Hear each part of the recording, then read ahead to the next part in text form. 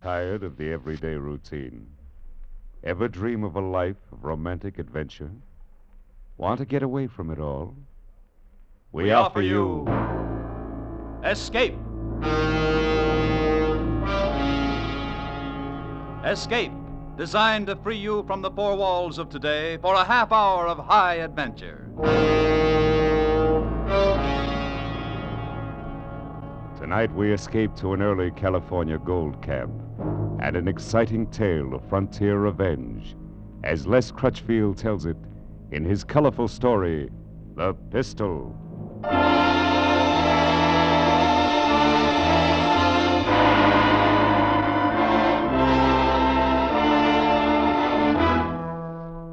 San Francisco Bay was a graveyard that summer, with over 300 deserted windjammers lying at anchor, and the city itself the next step to a ghost town. Every man who could walk, run, or stagger had headed inland to look for gold, and the women had followed. Mostly they traveled up the river as far as Sacramento, then fanned out into the hills.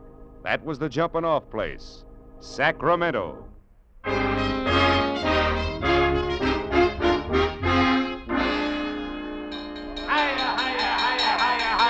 Step right in, boys. Move up close. Everybody sees and everybody gets a chance. Anytime old honest Faraday runs an auction, you know it's on the level. All right now, friends. The pistol I'm holding in my hand here is the first one of its kind ever seen west of the Rockies. The first model of Dr. Samuel Coates' new 44 caliber six-shooter. The gun that fires 6 times without reloading. Now, who'll open her up with a bid of $250? Did you hear me? $250. Come on, boys. There's plenty of gold on the Sacramento River, but only one Colt six-shooter. Now, did I hear a bid of, say... $250. Thank you, sir. The man says $250. All right, here we go. I stood there in the hot sun on the Sacramento waterfront and watched the crowd bidding for the pistol. Roustabouts, gamblers, vaqueros, gold miners, men from everywhere and from nowhere, and a few women. I wanted that gun myself. I wanted it bad. I was taking a stagecoach to Rawhide Flats in the morning, where my brother Dave and his partner had located a rich claim. And I didn't plan to load myself down with an outfit, but a gun was different. I was packing $1,000 in gold eagles, and I was ready to lay out a good part of it to get that six-shooter. The bidding reached $500. All right, anybody else? Anybody making $550? $525. Anybody else? All right, going once, going twice. $600. $600. And the new bidder. I have $600. Gentleman here bids $600. Will anybody make it $6 1/4? $6 1/4. Only $700. And another new bidder. And the little lady knows a bargain when she sees one. All right, I'm bid $700. 777. Will anybody make it $8? How about you, mister? Follow the bid $6. Would you want to raise it again, sir? Sorry, mister. 6 was my limit. Let her have it. All right, anybody else? Going once? Going twice? Sold! Lady, you bought yourself a gun. Now, friends, if you'll step right over here to the end of the platform, I've got... Could I get through? Pardon me, please. Well, congratulations. What? Oh, you should have kept on bidding. Why? You'd have gone to $1,000 if you had to. Yes, I suppose I would. I guess it just isn't your lucky day. Oh, I don't know. Haven't I just met the prettiest girl in California? Have you? Haven't I? Maybe that's not as lucky as you think.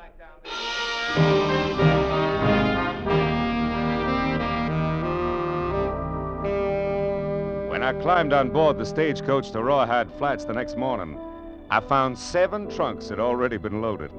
5 tied on the back and top and 2 inside. And a few minutes later, their owner showed up. Oh, it was the red-headed gal who'd bought the gun the afternoon before.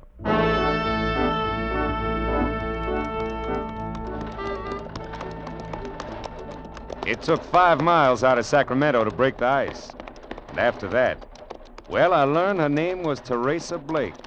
She'd been down to San Francisco to buy some new clothes, and she was on her way back to Rawhide Flats. No, I don't live with my folks. I don't have any folks. I work. Oh? Doing what? I'm a singer. The Brass Nugget Saloon. I see. No wonder you wanted a gun so bad. No, I never have any trouble there. I got the pistol as a present for my boss, Mr. Mallory. $700 makes a pretty expensive present, Miss Blake. He's been good to me. Awfully good. I see. Well, anyway, it's a great gun. In 15 years, every man west of St. Louis will be packing one. Oh, I was going to give you something. I almost forgot. A sort of consolation prize for losing out on the gun. Oh, here it is. Yeah, it looks like a little gold nugget. Brass, not gold. It's to hang on a watch chain. Souvenir of the Brass Nugget Saloon. Of course, you can pretend it's real gold if you like. All right, I will then. I hope that's not what my young brother's doing on the Boston pocket claim of his. I mean, pretending it's real. The Boston Pocket Claim. Uh-huh. You said your name was Storm. That's right. Jonathan Storm. I didn't even recognize it until... Then you're Dave Storm's brother. Yeah. Do you know him? Yes. Yes, Mr. Storm, I wonder if you'd mind if I tried to get some sleep now. I'm really awfully tired.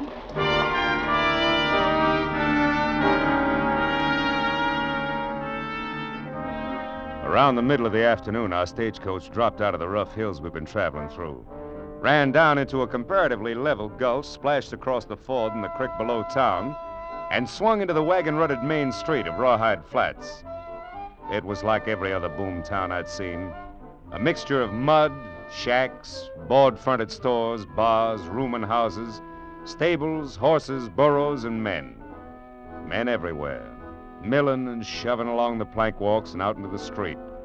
Noisy, brawling, bearded, and tough. Rawhide Flats.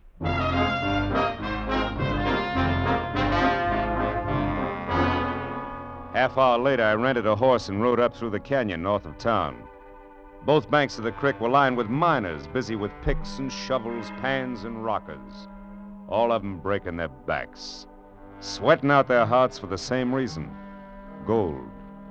About 3 miles up, I turned into the side canyon the man at the livery stable had told me about. And a few yards in, I found it blocked off by a 6-foot rail fence. All right, mister. That's far enough. Yeah? Afraid I might jump that fence? Don't get smart. Just turn that horse around and head out the same way you came in. Why? I just got here. Is this the Boston Pocket Claim? That's right. You're as close to it right now as you're gonna be. Go on, get. Now, look, suppose you put that rifle away before it goes off and hurts somebody, huh? And go tell the owner his brother's here.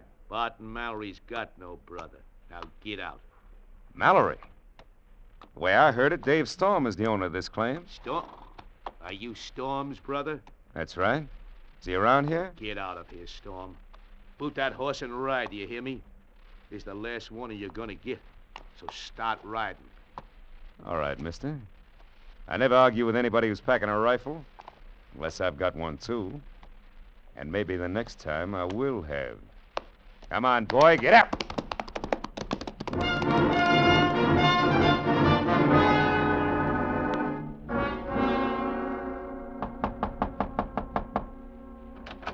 Yes? Oh, Mr. Storm. What are you doing here? How did you find my room? I asked one of the bartenders over at the Brass Nugget. Mind if I come in, Miss Blake? Of course I mind. Why, if Mr. Mallory found you here, He'd what? You only work for him. He doesn't own you, does he? That's no concern of yours. You're presuming a good deal simply because we rode in the same stagecoach. Now get out. Miss Blake, I didn't come here with any presumption in mind. All I'm after is some information about my brother Dave. Where is he? I don't know anything about him. You brought his name up yourself during the trip this morning. I have nothing to say. Will you please leave? What's this about Barton Mallory owning Dave's Boston Pocket Claim? I know nothing about it. Dave's partner's called Dan Rivers. Do you know him? Get out. All right, Miss Blake. I'll find them.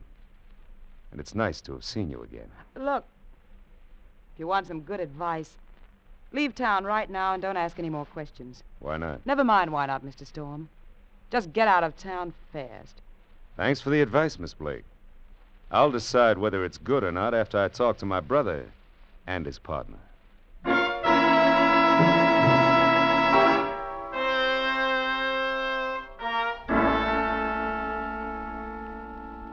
Now, look, Dan, you're Dave's partner, so let's have it straight. Why does everybody shut up like a clam when I mention his name? What's this all about? Where's Dave, anyway? Jonathan, I wish somebody else had told you. Told me what? That David is dead. Dead? That's right, Jonathan. He was... Go on, Dan. What happened? He was shot in the back We found him lying in the street at the north edge of town one morning a couple of weeks ago. I see. Who did it? You want the official story? Yeah, first. They say Dave dropped into the Brass Nugget Saloon late that night and sold the Boston pocket claim to Bart Mallory. Took $12,000 in gold certificates for it. And they say that's how come he was murdered and robbed after he left the Nugget. Has Mallory got a deed, a bill of sale? Yeah, he's got one all right with Dave's name on it. How come Dave could sell the claim out from under you even if he wanted to? I thought the two of you were partners. We were, but we recorded the whole claim in Dave's name. And that way only one of us had to make the trip to Sacramento. All right. That's the official story. Let's have the other one. Dave wouldn't have sold out to Mallory for any amount of money. Mallory had been after him for weeks, but Dave and me both knew we had the best claim in Rawhide Flats. So? Some of his gunslingers bushwhacked Dave. Mallory turned up with his phony deed the next day. And everybody in town knows it, but nobody dares to say so. I suppose it's like every other boom camp. No law here yet, huh? Only what law a man can make for himself. In that case, I guess I better make a little. To fit this Bart Mallory. Maybe you don't know exactly what you're tying into, son. Why, he's got half a dozen or more of the toughest boys in California on his payroll. We'll find out how tough they are. Don't count much on me. I'm an old man. All right, Dan. So they're not the best odds in the world. Can't be helped. You play with the cards you got. Dave used to tell me you were the coldest man he ever seen when it come to trouble. I think maybe he was right. Well, first thing I need's a gun. With odds the way they are, I guess I better have a six-shooter. Pretty out of luck, Jonathan. I've heard of 'em, but you won't find one here in Rawhide. Oh, there's one here, all right. Fella got it just today. Fella named Mallory. Mallory? Now, wait a minute, Now, look, son. Dan. I thought a lot of my brother. And I don't like the way he was killed. I need that gun of Mallory's. I'm going to get it. And then I'm going to use it to get Mallory. That's the way it's going to be, Dan. You can count on it.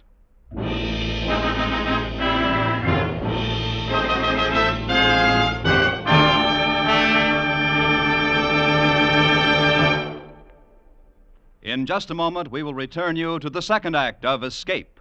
But first, another Wednesday night, Star Night, coming up on CBS again tomorrow. The young fellow who made good on the Bing Crosby show last week will be back again for more songs and fun-making. The young fellow named Al Jolson, who Bing thinks is quite promising. Burns and Allen will be around again with more of their madcap humor, and Groucho Marx will be throwing the ad-libs fast and furiously on You Bet Your Life.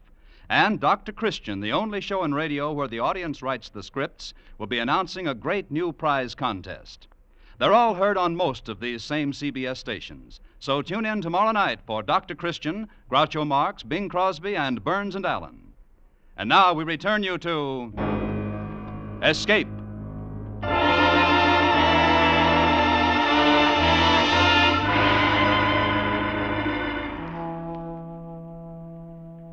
I stepped inside the swinging doors of the Brass Nugget Saloon and looked things over. Finally, I had the bartender point out Mallory. He was sitting at a table in the back near the offices, playing poker with three other men. The two boys lounging against the wall behind him were obviously his bodyguards. I pushed my hat back on my head and walked toward the table.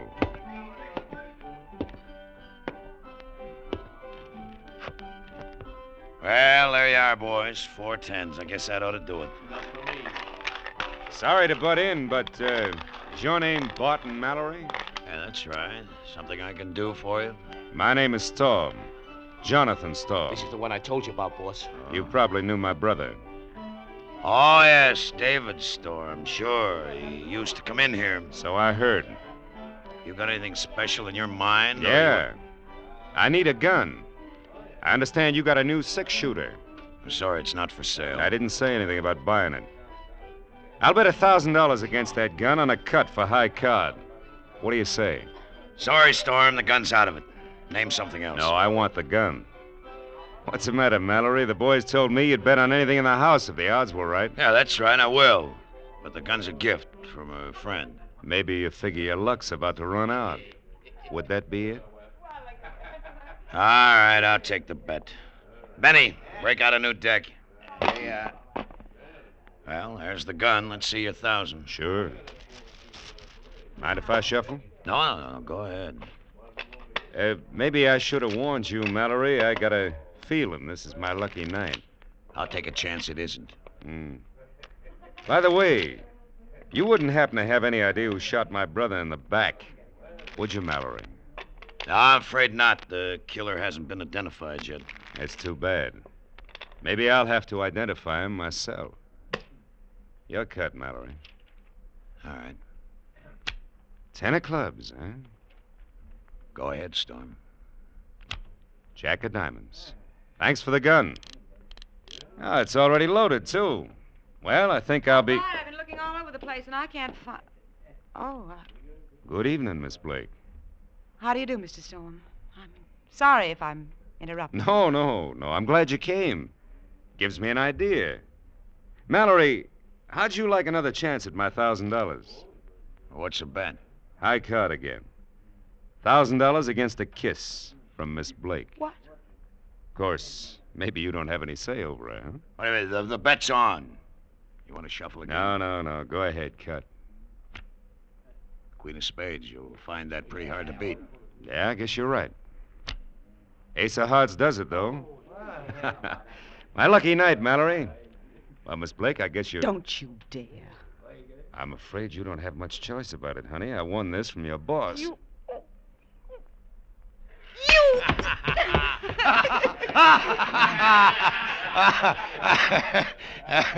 It's too bad, Storm. Looks as if the lady doesn't like your brand. No, I guess not. I didn't expect her to be the one to have to tell me, though, Mallory. I kind of thought that you might resent that, might want to do something about it. Why? That's what she's here for. It's her job. She gets paid to take care of the customers. Why should I worry about a cheap little... Watch your talk! Hold it, boys. You're covered. All right, Mallory, you better get up off the floor and call off those dogs of yours. If either one moves, I'll kill him. All right, boys. You can drop it. Storm, it was a pretty bad mistake you just made. I don't forget things. I think maybe this was your last lucky night. I'll make that a bet if you want. All right, boys, come on, let's go. Mallory and his gunman went into the office and didn't come back. Finally, after about an hour, I walked out of the Brass Nugget and bumped square into a middle-aged woman who'd been waiting for me just outside. She said Teresa wanted to see me right away in her room.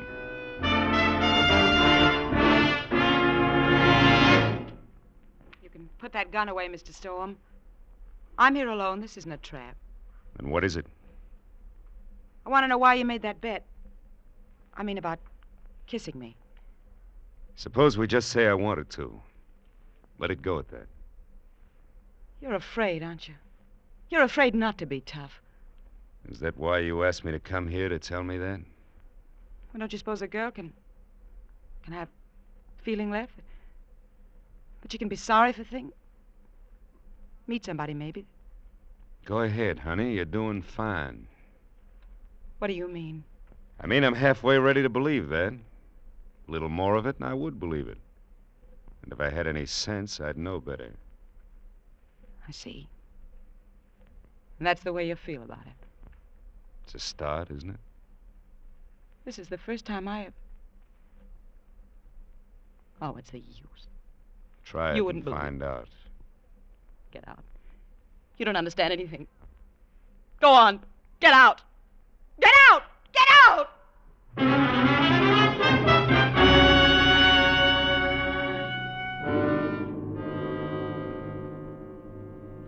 I'm telling you, son, it's the worst mistake you could have made. Knocking him down like you did last night, why, he won't think of nothing else. Not until he's killed you. People have tried that before, Dan. I'm still here. But you haven't got a chance. His gunmen will be watching like hawks for the first second you're not covered. The whole town isn't on Mallory's payroll. I've got an idea a lot of people around here might like to see him shown up, provided somebody else called the play. Maybe so, but still leaves half a dozen of his gunslingers to deal with. I don't think so, Dan. If their boss is knocked over, they'll drift.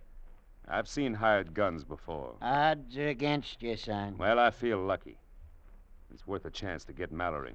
Not only for killing Dave, but because of what he's doing to Teresa Blake. Teresa Blake. Yeah, I kind of think she'd be a pretty decent kid if it weren't for him. Yes, Jonathan. That's what your brother Dave thought. What? He was crazy about her, too. Hung around the Brass Nugget every night. She kept leading him on. I guess that fitted in with Mallory's plans. Yeah. I guess it did. I guess it still does. What do you mean, son? Nothing, Dan, when you come right down to it. I guess when a man turns soft, it always starts with his head. I'm sorry, Jonathan. I didn't know you felt that way about her. Oh, it's all right. I'm glad you told me. Glad I found out in time. And now that I have, I think I can use Miss Blake.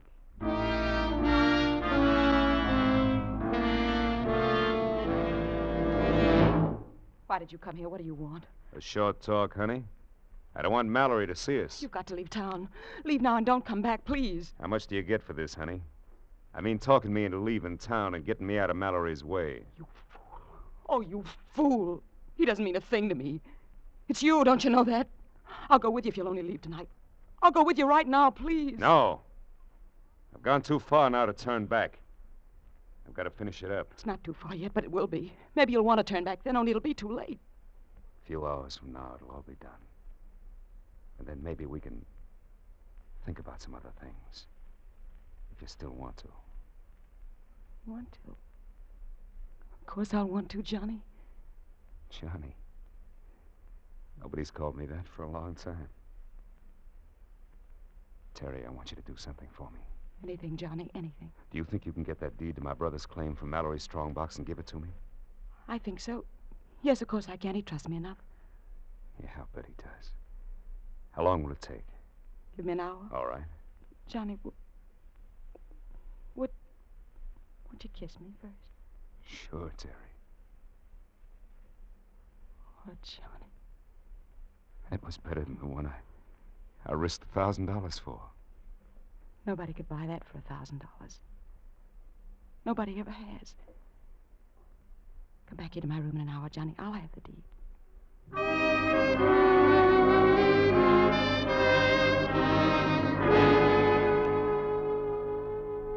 I followed her into town, staying behind her in the darkness. And from the opposite side of the street, I watched her walk into the swinging doors of the Brass Nugget. Then I slipped into the shadows between two tar paper shacks and waited.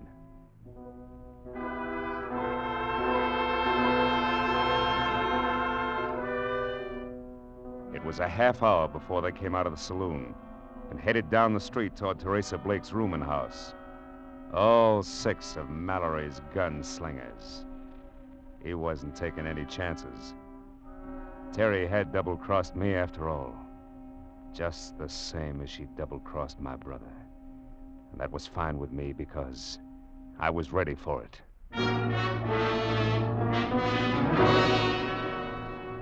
I walked into the Brass Nugget and down the hallway at the far end of the bar. I eased the 6-shooter into my hand and stopped in front of the door to Mallory's office. Come in. Evening, Mallory. Stop. Well, it's quite a surprise. Yeah, I imagine. Keep your hands on the desk. Well, sure, Storm. I don't have a gun anyway. Watch him, Johnny. He's lying. He carries one in his sleeve. You dirty little rat. Well, I didn't see you there in the corner, Miss Blake. Thought you might be down the street waiting to watch the fireworks. They made me tell, Johnny. One of the boys followed me and saw us together. When I came back here, they made me tell. They hit me, look. That must be real painful. Almost as bad as being shot in the back like Dave was. I didn't know what they were planning. I didn't know Bob was going to kill him. Johnny, I swear I didn't. Drop it. Mallory, you got a forged bill of sale there in your strongbox. I want it. Sorry, Storm. You're out of luck. I won't open the box and you can't. What makes you figure you're in a position to argue about it? Why not? Because you've got a gun on me? You wouldn't shoot an unarmed man, Storm. What about that gun in your sleeve? I'm not drawing. I see. All right, Miss Blake, get out of here. Johnny, what are you going I said get out. And don't bother going after the boys. There won't be time. Johnny. Get out! So you won't draw Mallory, huh? You're going to play it safe. I'd be crazy to do anything else. Maybe. The only way out of this room is through the door behind me. I noticed that kerosene lamp has a glass bowl on it. Ought to start a nice fire if I picked it up and smashed it against the wall. Storm! Storm, you fool! What about it, Mallory? My gun's in the holster. Want to stay there and burn or draw and try to get out? This place will go up like a tinder box. Take your choice, Mallory. Draw or burn. Storm! Storm, you can't leave me in here like this. Draw or burn. All right, then, if you... Tough luck, Mallory. That's for Dave. And that's for me. All right, hold it a second. Hold it. You better clear out of here fast. The place is on fire. And anybody that works for Bart Mallory is out of a job. He's dead. Jonathan, son, are you all right? You're not hurt? No, I'm all right, Dan. Come on, let's get out of here. Sure, come on, son. Mallory's dead. I guess that takes care of it, Dan. Jonathan, you're the luckiest man alive. Yeah, sure. Somebody might go down to Jackson's rooming house. Tell those bushwhackers and Mallory's they can hit the trail north. The boss is dead. Your boss is dead. This ought to be far enough, Dan. Look. Look, the fire's breaking through to the roof. Won't be long now. Johnny, are you all right? Sure, I'm all right. What of it, Miss Blake? Thank heaven. Oh, Johnny, if anything had happened to you, I couldn't have gone on. Miss Blake, I've got something for you. It's a nugget. Some people might figure it's real gold, but actually it's only brass. There you are. Pick it up. And then get going. What do you mean, Johnny? I mean, you better catch up with the boys. They'll be heading north. But you said that we... Drop it. Oh, yes. Here's something else you can have, too. Your six-shooter? No. It's yours. You bought and paid for it. It's got one shot left. Use it any way you want to. Only get out. Beat it. Johnny, you're wrong, you know. You're wrong about a lot of things. But what's the use? That's right. What's the use? Bye, Johnny. Son, you hadn't ought to give her that pistol. That was your luck, you might call it. I think my luck's all run out, Dan. Yeah. Claim is all yours. I'm leaving in the morning, heading south. Why, son, there's nothing south of here. Yeah. But it's the surest way I know to keep myself from heading north.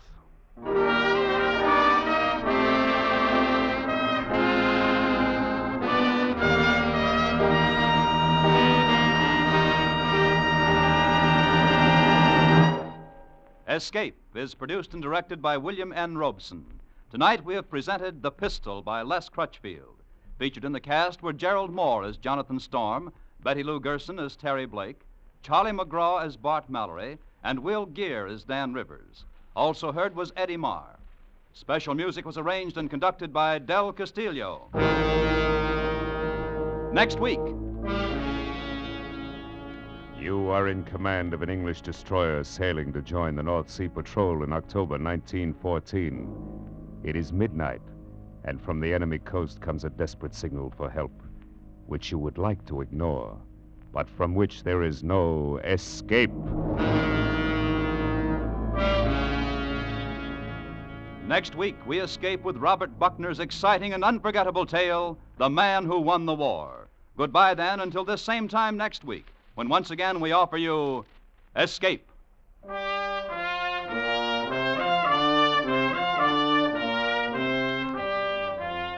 This is CBS, the Columbia Broadcasting System.